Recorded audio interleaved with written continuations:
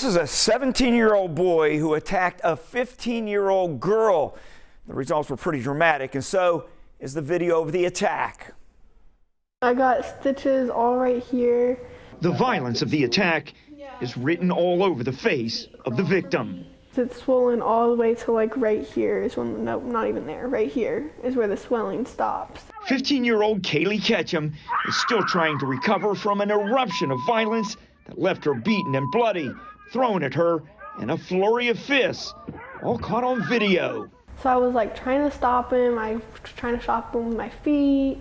My shoes ended up actually coming off. Watch again as the 17-year-old boy unleashes about a dozen punches.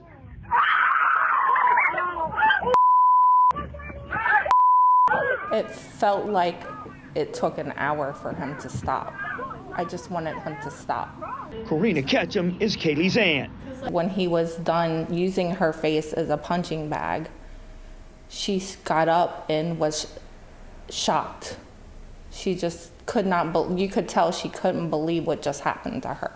Kaylee, a Scott High School freshman, had to go to the emergency room after the assault for treatment.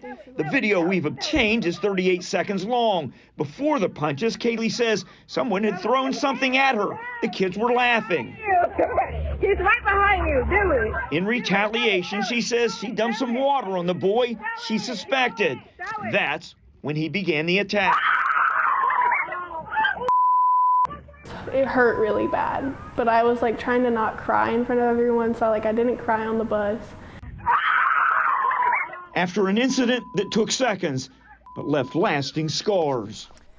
Now, Kenton County Schools released this statement saying, in part, this type of behavior will not be tolerated. We take all incidents like this seriously. The Kenton County School District is following all policies and procedures with the District Code of Conduct. We're cooperating with local law enforcement on this investigation.